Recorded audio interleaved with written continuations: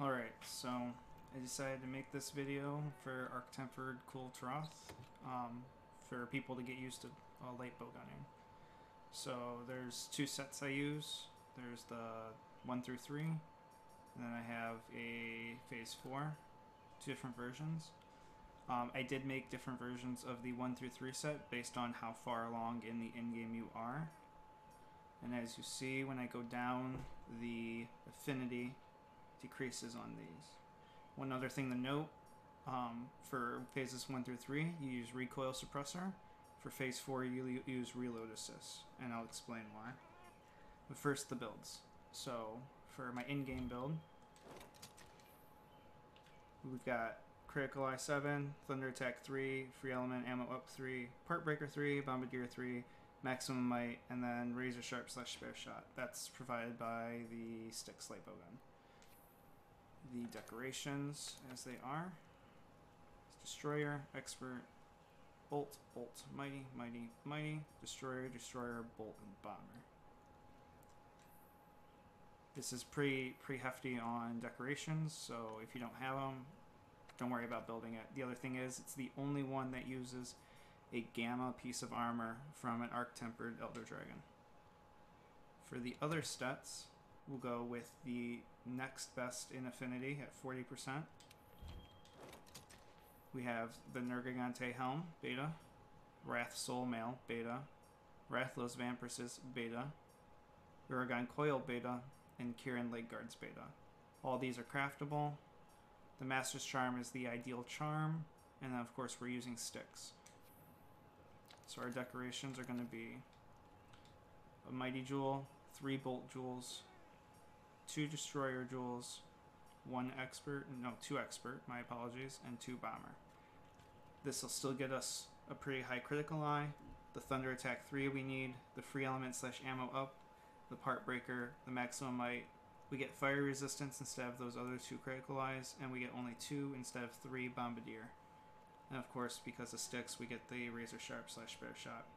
The reason that it's important to have 2 pieces of Rathalos armor is for the critical element, which increases the lightning element or thunder element ammo you'll be using in phases 1 through 3. In the other one, the final one, it has a little bit lower because I know that the Part Breaker gems are harder to come by. It uses the Breaker Charm instead of the Master's Charm. This is going to be your bare minimum build. It's all the same armor pieces. Your difference is going to be your decorations. So this uses a lot more Expert Jewels, but I do that so if you feel you want health boosts, you can switch them to Vitality Jewels. You're not going to deal as much damage, but this will get you through all phase 1 through 3 versus Kulve Taroth. Phase 4, you're going to change it. You're going to stop using Thunder Element, and you're going to start using the Blast Ammo, I think that's what it's called, or the Sticky Ammo. Sticky Ammo and Slicing Ammo instead. So, we no longer need Critical Element since we're not using Elemental. So we're going to take off the Rathalos gloves, and we're going to put on Kulve Taroth's Rage Beta. We're also going to take off the Ergon and put on the Kulve Taroth Malice Beta and get the Empress Greaves Beta. Empress Greaves is going to give us 2 things of health, because you're going to need health, and your decorations are going to be still 3 Bomber Jewels if you can afford them.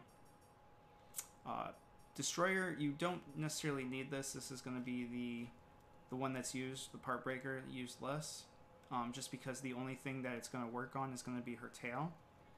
This is the set you want to switch to after she releases out of her gold covering coat. We also have a Mighty Jewel, and then Vitality to get level 3, and some Expert Jewels for increased affinity. I don't really have an alternate for this because everything except for Part Breaker is pretty important for the final part. So I would definitely at least start here. You should have, if you've already done Kulve a few times, you should have the parts and pieces to make these 2 pieces of equipment. Empress Greaves are pretty light on items, and if you have sticks, then you should be able to make it.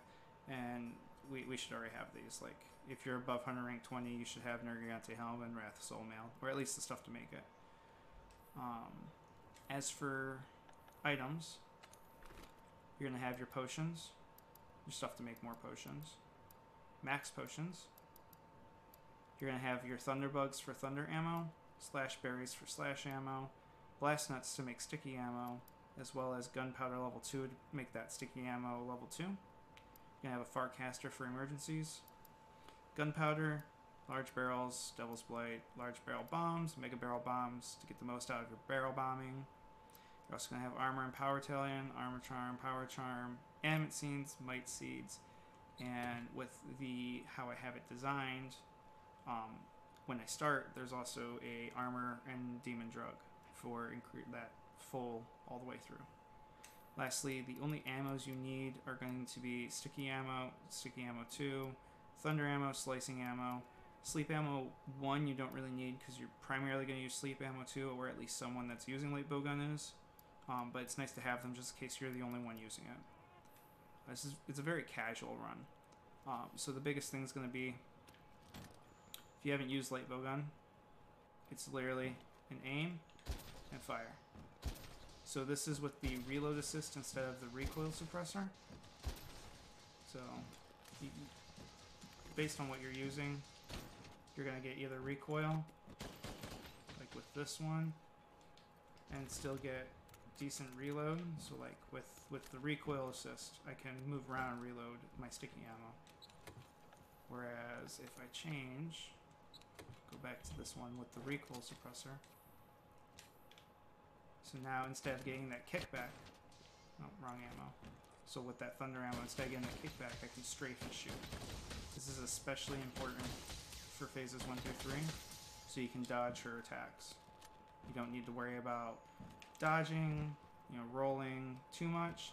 When she's focused at you, just keep strafing, continue shooting. Pretty simple. One thing that can be useful if you're in the middle of shooting and you need to dodge, if you hit the buttons, you can actually do a side dodge and then a slide, and that gets you very far, much further than a regular roll does. And then you can also do that while planning the special ammo. You can place it, you can do a dodge and a dodge, get away. Special ammo, those will get blown up by explosions, shooting with the ammo, the monster stepping on it, or just smacking it. It's great for extra damage. You get 2 hits out of it each time, so typically what a lot of people will do is they'll place down the barrel bomb. Alright, place him down. Put this down. Get that damage. And the second one's still going, and you can get back to it and smack it a second time for extra damage. The last thing I have is the radial wheel. So I have mega potions, max potions, the large barrel bombs you'll be making, mega barrel bombs, your emergency Farcaster, your thunder ammo because you're going to be crafting it, your sticky ammo 1, and your sticky ammo 2. That's all you will use during the actual fight. You don't really need much else. And just to see the item bar, you can hit triangle once you're in here to do that.